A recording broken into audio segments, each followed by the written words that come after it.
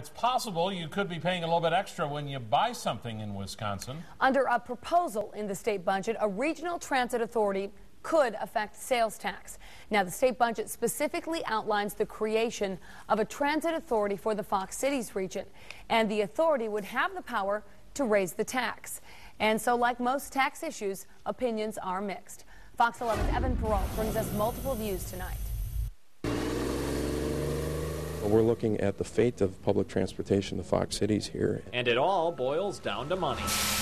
We're facing a financial crisis with the 2010 census. Officials say once the Valley Transit area hits the 200,000 population mark expected after next year's census, Valley Transit will lose its federal funding, about $1.5 million. That's 20% of its entire operating budget.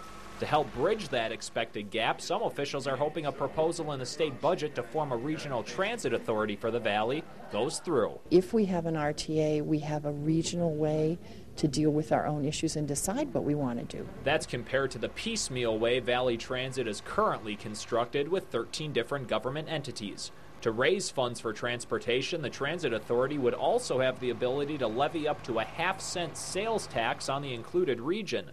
But officials believe the tax would never get that high in order to fill the expected $1.5 million hole. If all we use the Regional Transportation Authority for is to fill the gap, it won't even be close to a half cent. Some smaller communities that would be included in the RTA, however, are worried the makeup of the governing board that would levy the tax would exclude them, ultimately leading to taxation without representation. True.